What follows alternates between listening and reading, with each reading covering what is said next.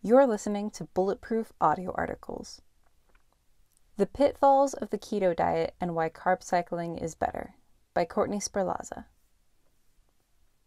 What you eat on the keto diet can vary, depending on who you ask. Generally, it means getting most of your calories from fat, moderate calories from protein, and very few from carbohydrates. The exact ratio of fat, protein, and carbs can vary. More on that later. This combination puts you in ketosis, a powerful way to burn body fat and dial in your mental focus, among other keto benefits. But before you cut out all of your carbohydrates, you need to know a few things. The full keto diet isn't perfect for everyone, and you may need to tweak it a little, depending on your individual biology. Keep listening to find out what snags you could run into while in ketosis and what variations might work better with your system. And remember, it's a good idea to see your doctor before making any major dietary changes. Downsides to the keto diet. The first 2 weeks. When you first venture into cutting carbs and entering ketosis, you start what's known as the keto flu, the period during which your body shifts from burning carbs and sugar for energy to burning fat. It takes anywhere from a few days to about 2 weeks for your metabolism to re-regulate the way it uses food and generates energy. Whether you call it keto flu, carb withdrawal, or sugar crash, what you're feeling is real. You may experience some of the following symptoms: insomnia, muscle soreness, nausea, poor focus, sugar cravings, brain fog, and headache. Your symptoms of carb restriction should be temporary. Once your body fully adjusts to burning fat instead of sugar and carbs, you should feel better than you did before you started. If your symptoms persist, see your doctor. Beyond the 2-week mark. Your body will tell you if you've gone overboard with restricting carbs or if you've gone too low for too long. Some of the negative symptoms of ketosis may include the following: dry eyes. Carbs help your mucous membranes produce the mucus that lines your gut and nasal passages and keeps your eyes hydrated. Some people notice that after restricting carbs long-term, 50 grams a day or less, their eyes become irritated. This is a sign that other necessary mucous membranes aren't working as well as they could be. Hormonal imbalances. Severe long-term carb restriction can cause your T3 thyroid hormone to drop. That's a big deal because thyroid hormones control the way your body uses energy, so they can affect nearly every organ in your body. Fatigue. Burning fat for fuel doesn't work for everyone. In many people, burning fat for fuel ramps up the hypothalamic pituitary adrenal axis, which gives you more energy. But in some people, long-term carb restriction stresses the HPA axis, which makes you feel tired all the time. If you experience these symptoms, you don't have to give up keto entirely. You can enjoy the amazing benefits you keep hearing about with some slight modifications. Namely, you may want to add back in some carbohydrates or experiment with a cyclical ketogenic diet.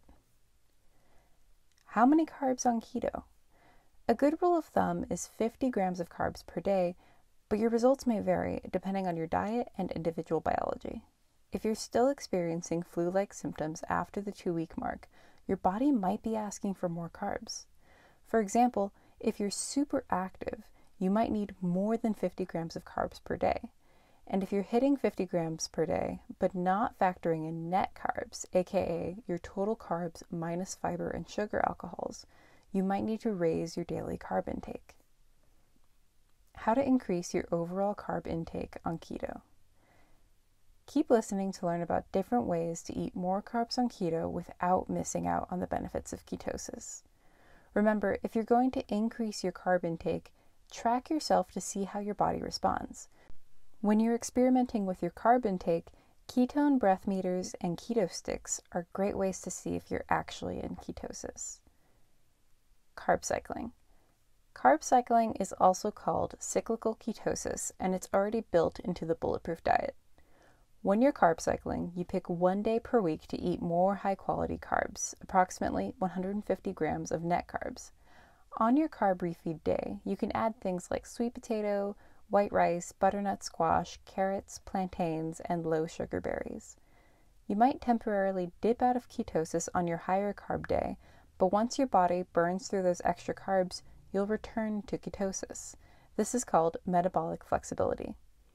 Carb cycling this way allows you to take advantage of all the keto benefits like appetite suppression, fat burning, boundless energy, and laser focus, while still getting the carbs your body systems need to function properly.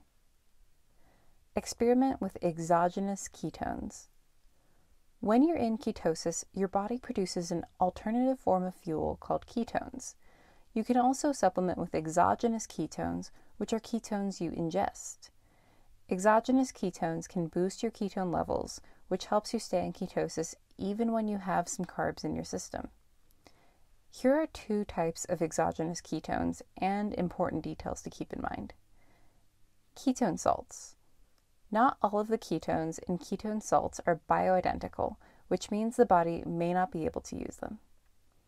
Ketone esters. Ketone esters are more effective than ketone salts, but they taste like something you would find in a hospital antiseptic closet. Plus, they're expensive to buy and not widely available for purchase. Brain octane MCT oil is the happy medium between pure nutritional ketosis and exogenous ketones. It's pure C8 MCT oil, aka the most ketogenic MCT, and it raises ketone levels 4 times more efficiently than coconut oil alone. That means more brain-powering, fat-burning keto benefits, and you can add it to anything, like coffee and salad dressings. Other types of keto diets. You aren't limited to one style of eating on the keto diet. There are different variations that can help you stay in the fat-burning state of ketosis while still increasing your carb intake. Targeted keto is great for athletes because you eat more carbs before you work out. That way, your muscles will have glucose available to power through your gym session. On the moderate keto diet, you eat 100 to 150 of net carbs per day. Check out the Bulletproof blog to learn more about different types of keto diets. We'll include a link in the description below. The keto diet can totally work long-term, but there are instances when you may need to modify it just a little to get the maximum lasting benefits, and that's perfectly okay. In fact, it makes you even more bulletproof because you're listening to your body and finding what works for you and your goals. Check out the Bulletproof blog to learn more about keto, the Bulletproof diet, and everything you need to hit your nutrition goals. To learn more, go to bulletproof.com, and don't forget to subscribe to keep up with all of our latest updates. Thanks for listening.